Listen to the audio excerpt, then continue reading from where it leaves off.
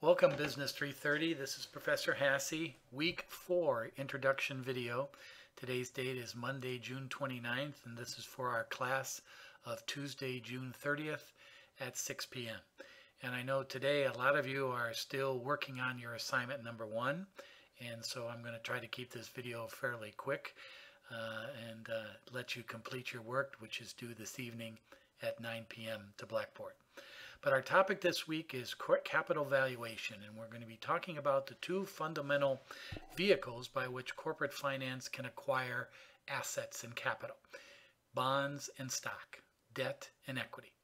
And we'll be talking about those in relationship to their definitions, what they are. I'm sure a lot of you are probably familiar with stocks in your 401k and in your own personal investments. But bonds is probably a different animal for all of you, and we'll be talking a lot about that as a way of financing for corporations.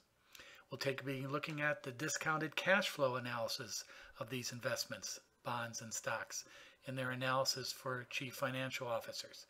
We'll be using the discussion points of last week, Chapter 5, Time Value of Money, and that discussion of discounted cash flows.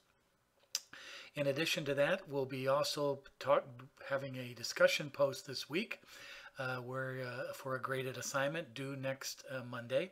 That discussion post will involve entirely updating your portfolio and doing some additional work in regards to your holdings in your portfolio, like looking up dividends, determining your betas or risk of each of your companies in your portfolio. And we'll be talking more about this in our class on Tuesday night. So chapters 6 and 7, a discussion post is the upcoming week number 4 priorities.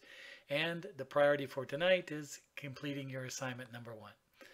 All right, everybody, look forward to seeing you all tomorrow night. Have a good rest of the day and be well. Bye-bye.